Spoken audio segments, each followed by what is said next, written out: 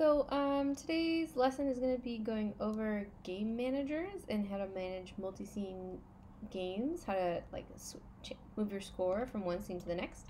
So I just want to go over quickly how I have set this up. So I have 4 scenes here. One is the start screen. If you look here, it's just a menu with text and a button. Level 1 is a green button and red button. This will make the score go up, this will make the score go down. Level 2 looks exactly the same with the added fun of that the buttons move, so it makes it challenging to click on them because we have a progression of difficulty in this game. And the last scene is the end scene, which is you play a game, try again.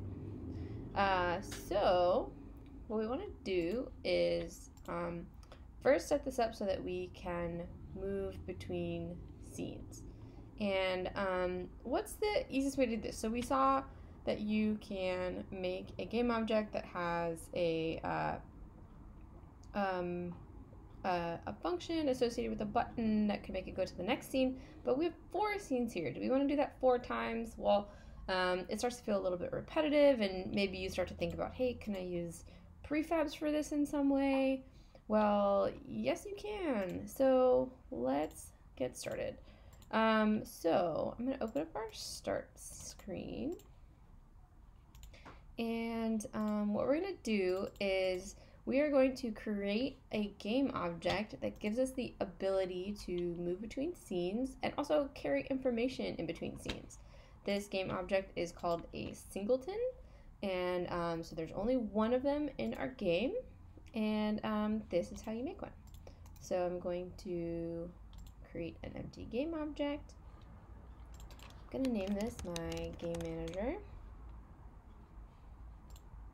and I'm going to put a script on it that is called game management.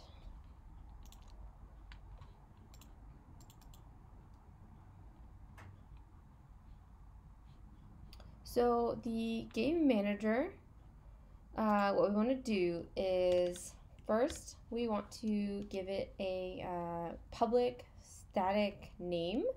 So we'll call it public static, make sure you spell public correct, public static game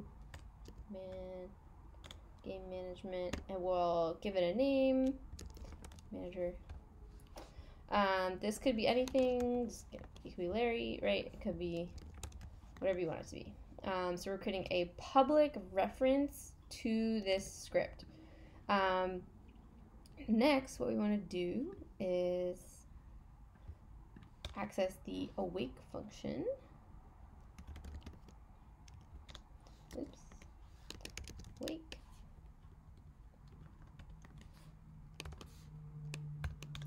And we're going to set up the singleton here. So I'm going to type this out and then we're going to explain it.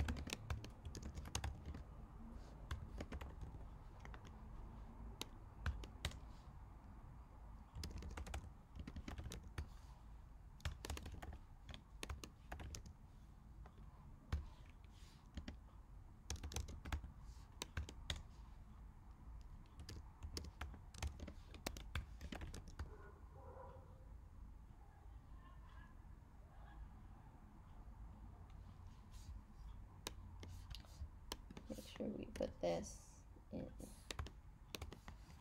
here. Manager does not equal this.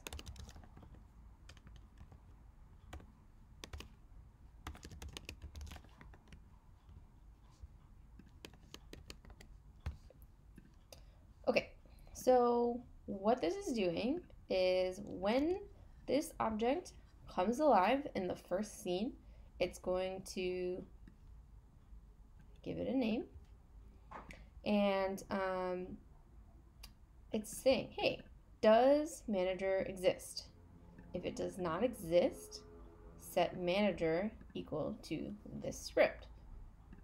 So remember, this is just creating the variable, it's not assigning its value. So we're creating the variable here, and it's saying, hey, if this has not already been assigned, assign it to this script, and don't destroy this on load. So keep this around as we move from scene to scene.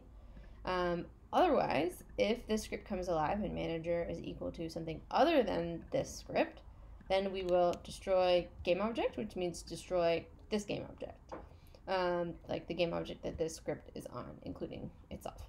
So what that means is basically this game object comes alive in our first scene, and then it will stick around for as long as we want it. So this is the first step in setting up a game manager. And the way that we put this into our game is by taking our game manager, turning it into a prefab, and then we're going to place a copy of it in every single one of our scenes. So I'm going to save this. I'm going to open up level 1, put a game manager in there. Open up level 2, put a game manager in there. Open up the end scene, put a game manager in there. So now we have a game manager in every single one of our scenes. This is like just in case we lose our game manager somehow, some kind of data gets lost, who knows, just for safe.